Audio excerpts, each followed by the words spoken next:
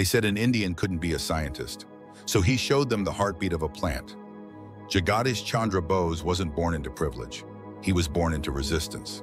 In British-ruled India, he was denied lab access, proper equipment, and even basic funding. They told him science belonged to the West, that he could assist, but never lead. He disagreed, quietly. He built his own instruments from scraps, conducted experiments on his own time, unpaid. And then, he proved something no one believed possible, that plants could feel. He created the crescograph, a delicate machine that could measure the pulse of a plant, its response to pain, music, and even emotion. To him, life was not a hierarchy, it was a continuum. But Bose didn't stop at botany.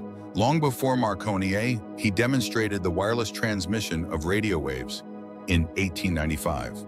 But he refused to patent it because he believed science was not property, it was a gift to humanity. He died without wealth, without titles. But today he stands as the father of modern radio science in India, a pioneer of plant neurobiology, and a soul who refused to weaponize knowledge. Because Bose didn't want to own the truth. He only wanted us to listen to it.